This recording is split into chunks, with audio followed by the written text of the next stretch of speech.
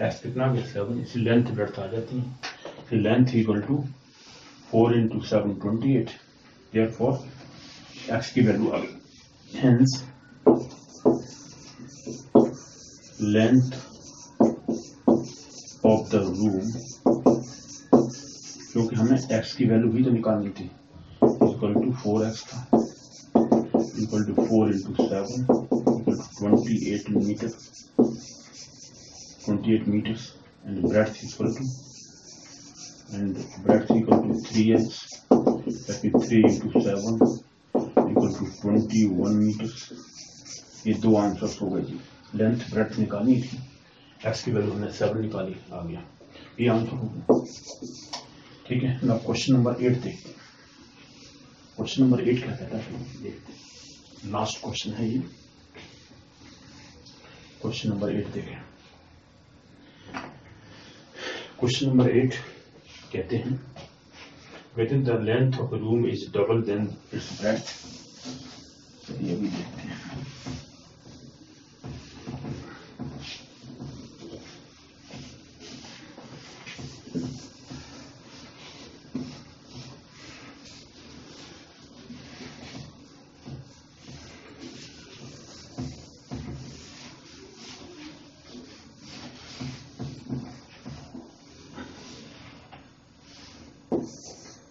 Question number 8, पहले मैं इसको पढ़ता हूँ, जरा देखिए।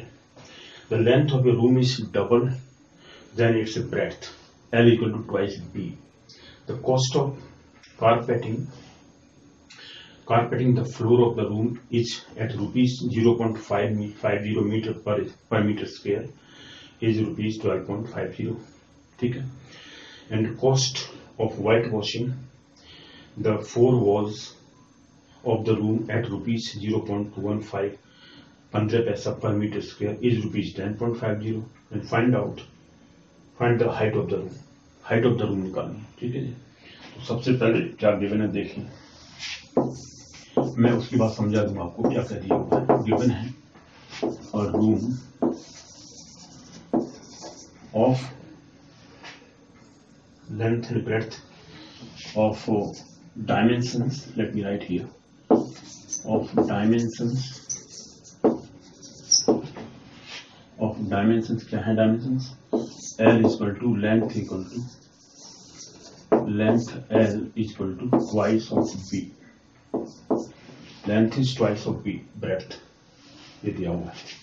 फर्स्ट थिंग ये गिवन, ठीक है, आपको हाइट गिवन नहीं है, height is unknown, and cost of then कहता है double and bread, the cost of carpeting the floor, the cost of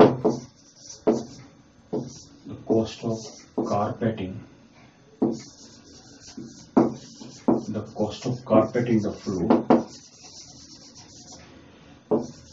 at the rate of rupees 0.50 per meter square, rupees 5.0 या 0.50 per meter square is equal to rupees 12.50। ये cost थी है carpeting की, floor को carpet करने की। दूसरी बात कहता है एंड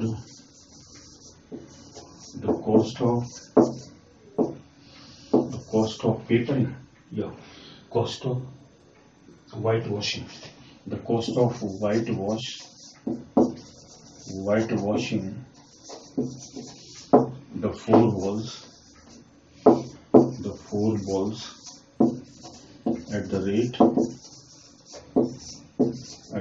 of rupees 0.15 15 पैसा per meter square is equal to rupees 10.50 is rupees 10.50। ठीक है जी, ये वैल्यू दी है। Find out the height of the room, to find height आपको दी गई है, टू फाइंड करना है हाइट ऑफ द रूम। जो कॉस्ट आपको दी हुई है, cost of carpeting and cost of carpeting या cost of carpeting the floor and cost of white washing the 4 walls and carpeting the floor given. Okay, height of the room ये आपको निकालनी है, height of the room find करनी है। Solution देखिए, solution पहले तो हम वैसे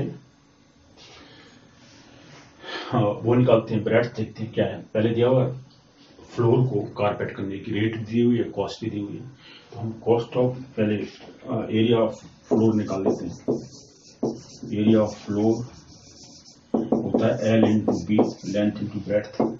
L की वैल्यू है twice B into B square metre,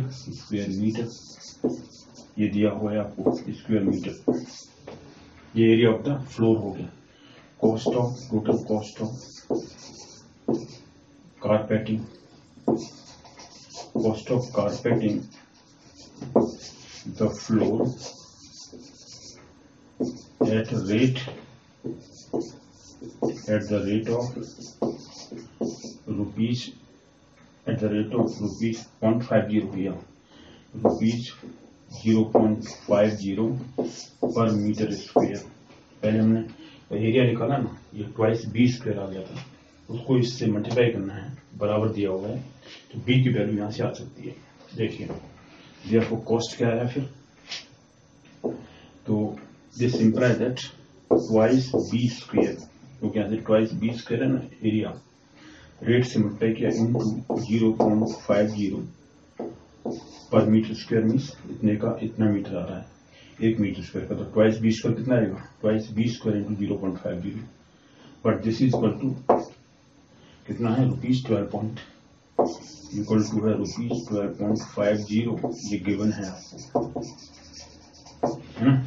हमने क्या किया, एरिया निकाला फ्लोर का, उसको मल्टीप्लाई किया रेट से, ये 0.50 पर मीटर स्क्वायर है, ये पैसा है 50 पैसा, और 50/100 रुपये कह सकते हैं, इक्वल टू है ₹12.50। ये टोटल कॉस्ट दी हुई है आपको, इसको इक्वट किया, तो हमने यहाँ से इक्वल करके जरा इसकी वैल्यू निकाल लेते हैं। ट्वाइस बी स्क्वायर इंटू 50/100, ये रुपए में कन्वर्ट कर दिया, पैसा था ना 0.50, जीरो नीचे डबल जीरो बढ़ा दिया, पॉइंट हटा दिया, इक्वल टू है 12.50, ये 12.50, तो ये 1.2 हो गया, 2 से 2 कट गया, तो बी स्क्वायर इक्वल टू आ गया 12.50। इसका मतलब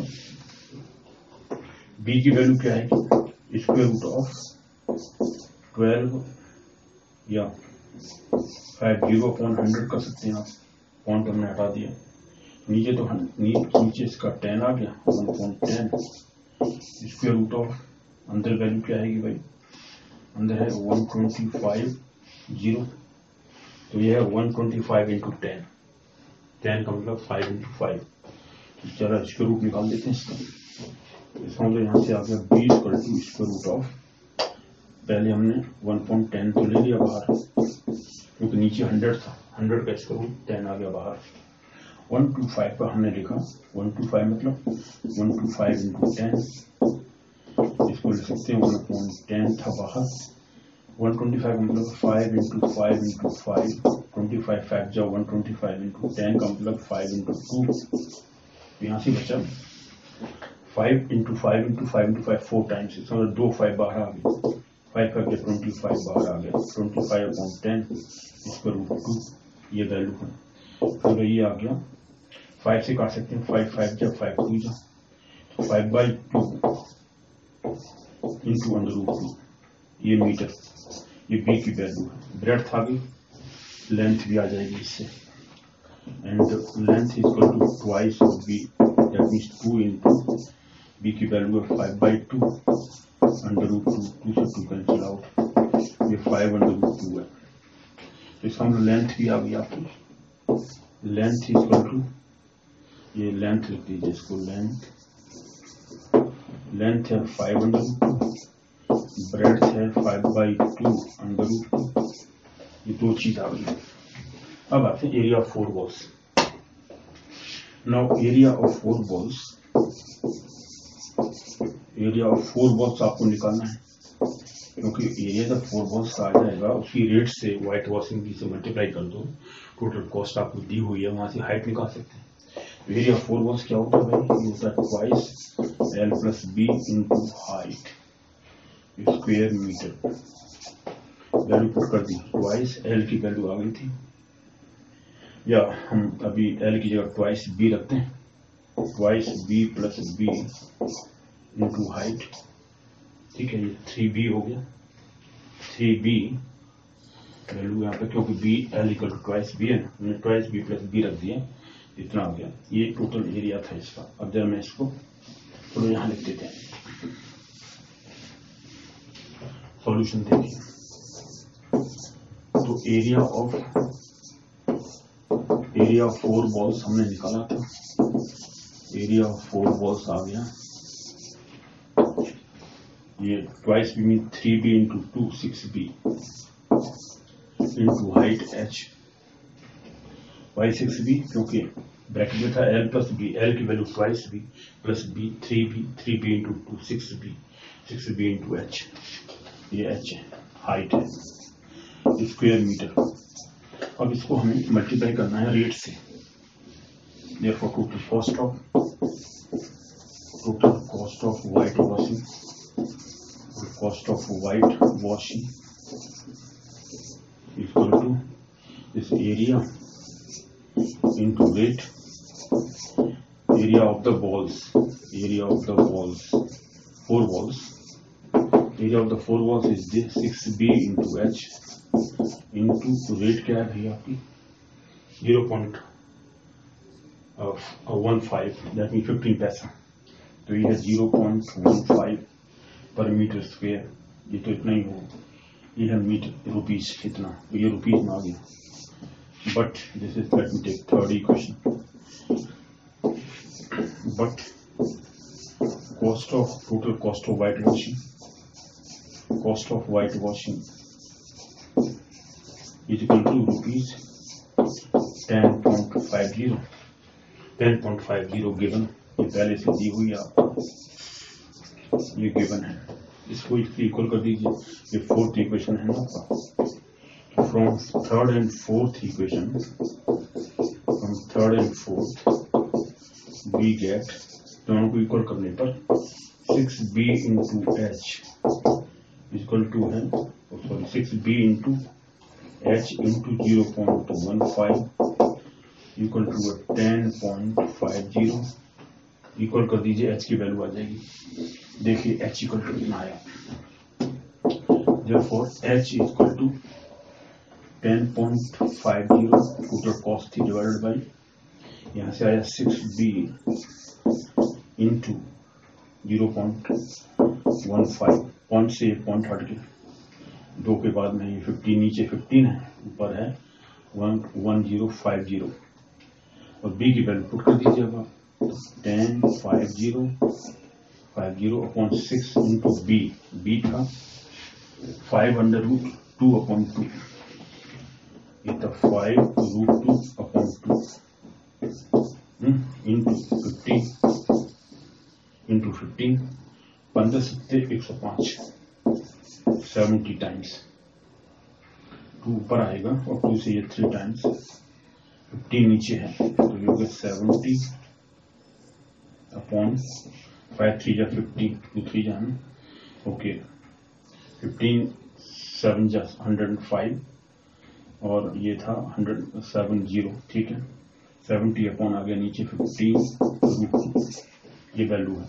अगर हम √2 से मल्टीप्लाई कर दें ऊपर नीचे, √2 से हमने इसको रेशनलाइज किया, नीचे 2 बचा, तो ये आ गया 35 अपॉन 15 इंटू √2, 3 से 5 से काट दिया, 5 3 जाए 5 7 जाए, तो 7/3√2, इतने मीटर आंसर आ गया, इतने मीटर, ये आंसर है 7/3√2, ओके, √2 मीटर्स, ये आंसर है हाइट का। तो therefore height is equal to this is answer here, height of the room is 7.3√2 meters, √2 की वैल्यू पकड़ सकते हैं, पॉइंट में वैल्यू आ सकती है।